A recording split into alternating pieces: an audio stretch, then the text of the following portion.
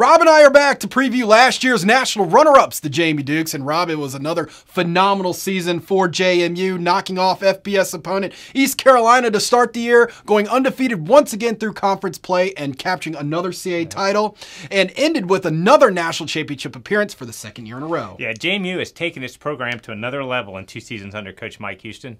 The Dukes are a perfect 16-0 in CAA football games since his arrival and had a 26-game winning streak before dropping a tough 17-13 decision to North Dakota State in the national championship game last January. JMU is the first team in more than 30 years to capture 3 straight conference titles and the first in 40 years to go undefeated in league play in back-to-back seasons. With the quality of teams across CAA football, it's really an incredible accomplishment. The Dukes were the overwhelming choice to claim the title again this year, despite returning just 5 starters on both sides of the ball. Everybody in the league will be coming for them, but this is a team that seems to enjoy the challenge. As you said, only 5 starters returning to the JMU offense, and that includes figuring out a way to replace their leader and quarterback, Brian Shore. Yeah, it's definitely not going to be easy to replace a guy who basically rewrote the JMU record book in just 2 seasons as a starter, and was the heart and soul of that offense. Now, it appears to be a battle between Cole Johnson, who has served as the Dukes' backup quarterback for the past 2 years and has played well in limited action, and Ben Dianucci, a transfer from Pitt who started 6 games for the Panthers a year ago. Now, whoever wins the starting job will be surrounded by plenty of weapons. JMU is loaded with talent and experience at running back with the return of Marcus Marshall and Trey Sharp, who both rushed for over 750 yards last season, as well as 6th-year player Carden Johnson, who ran for 265 yards in the win over East Carolina before suffering a season-ending Achilles injury in Week 3. 2 of the team's top 3 receivers returned with David Eldridge and Riley Stapleton, who had a breakout performance during last year's playoff run. There's also a great deal of size and depth on that offensive line, led by preseason All-American Jahi Jackson. The Dukes have led the CAA in scoring offense for the past 2 years, and this year's group has the ability to continue the streak. Here is Coach Houston addressing the quarterback competition and what he expects out of his offense in 2018. Well, you know, the biggest challenge is replacing the quarterback. You know, and Brian leaves JMU, you know, the statistical leader in virtually every category that there is for a quarterback. You know, so a great player.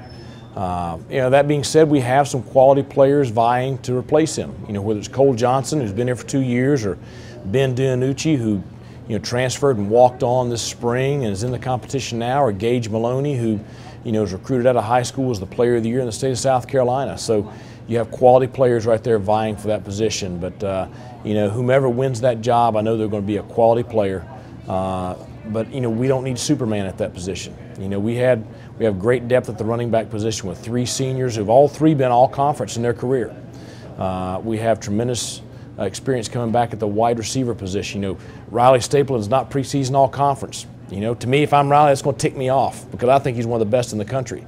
On the offensive line, we don't have a senior, but at the same time, we have as good a depth and experience and ability coming back as we've had since I've been there. So, we don't need the quarterback to be Superman. We need him to be somebody to lead our offense, put us in good situations, not make the big mistakes, make the right decisions, be the guy to help the machine operate at a high level.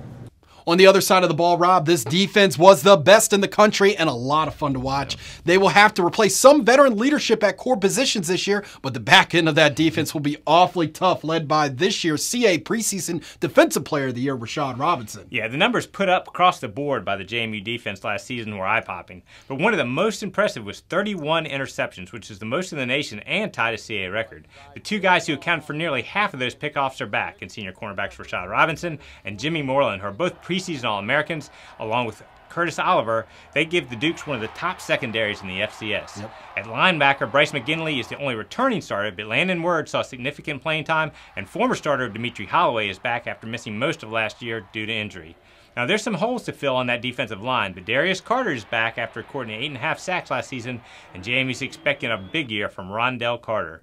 The biggest difference in the JMU program under Mike Houston has been the improvement defensively, and while I'm not sure if they can match last season when they allowed just 11 points and 252 yards per game, they should still be pretty solid on that side of the ball. Once again, head coach Mike Houston on his pair of shutdown corners. Well, I think number one is, those turnovers and those interceptions, they're a group effort, and our guys understand that. The fact that we had a dominant defensive front, that's a reason for a lot of those interceptions. If that quarterback's harassed and he's having to make a hurried throw or a harassed throw, then it may not be as accurate on time as it would be if he had all day back there to throw. So a lot of the success of the secondary comes down to the performance of the defensive line and vice versa. You know, we also led the nation in sacks last year. It comes from tight coverage in the secondary. But, you know, Rashad and Jimmy both have you know, the ability to play, you know, press man coverage. They can play off man coverage. They're very good zone players. They both have good ball skills. They understand our scheme very, very well. They understand how to disguise our scheme. So, you know, I really have a lot of confidence in those two guys. Curtis Oliver and Charles Tutt are both returning from injury last year, so they have some experience coming back. So really it's going to be, you know, getting those core veteran guys and the newcomers on the same page and playing together within the system effectively, not making mistakes, and able to take advantage of the opportunities they have to create turnovers. The Dukes are coming off another amazing season as they handled that bullseye on their back quite well last year. Should be familiar territory once again for this team in 2018 as they look to once again be national title contenders. Yeah, as we said at the outset, JMU's gotten used to being the biggest game on everyone's schedule, and they've been able to rise to that challenge. There are a lot of new faces in the starting lineup, but with the amount of returning talent and a promising group of newcomers, the Dukes rightly enter the season as the favorites to win a 4th straight CAA title. As great as last season was, you kind of get the feeling that loss to North Dakota State in the national championship game has provided plenty of motivation in the offseason to make a return trip to Frisco. The keys will be settling on a starter at the quarterback position and seeing if that defense can maintain the high standards it reached a year ago. The Dukes kick off their season on the road at NC State on Saturday, September the 1st at noon, nationally televised on ESPNU. Also, CAA football fans, we caught up with a couple of JMU student athletes at CAA Football Media Day. Check our features out now on CAAfootball.com and the league's social media outlets. We wrap up this week's editions of 12 Teams in 12 Days on Friday as we take a look at the Maine Black Bears. Have a great day.